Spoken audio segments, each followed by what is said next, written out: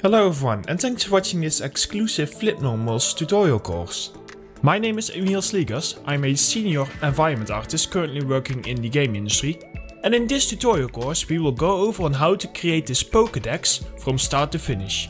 This course is targeted at students who already have a basic understanding of Blender 3D, Substance Painter and Marmoset Toolbag. In this tutorial we will cover on how to create a low poly and high poly model inside of Blender. We will also go over on how to UV unwrap in Blender and on how to prepare our models for baking.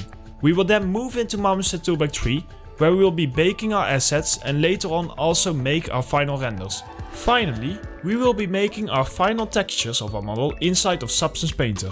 At this point, we will be switching back and forth between Painter and Marmoset, and in between there we will also be using a tiny bit of Photoshop for some graphics and sticker creation.